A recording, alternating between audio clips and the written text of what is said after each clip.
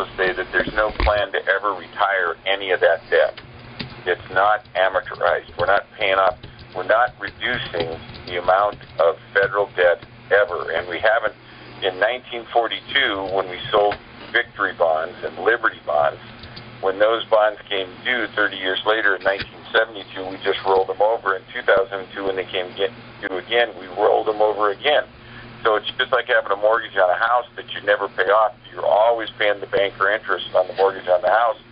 For 100 years, you're going to pay, or 1,000 years, or 10,000 years, you're going to be paying the banker interest on the house. You never get to own the house. And that's one of the other parts about the magnitude, the scale of this incredible folly that we're engaged in.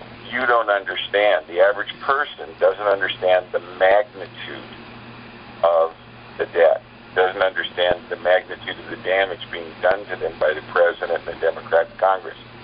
And it's important, it's critically important for people to understand that this is not, it's not accidental, it's not, just incompetence. It's a deliberate strategy to ruin this economy permanently. It's an act so incompetent as to be deliberate is the way I would phrase it. But, how are you going to get out of, if you run up, if you have 8 years of Obama and he runs $1.5 trillion deficit every one of those 8 years, that's $12 trillion new dollars. So he alone, every president before him ran up a total of $13 trillion. He runs up $12 trillion on his own.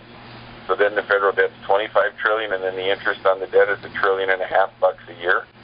What do you do at the point when the biggest thing on the budget is interest on the debt?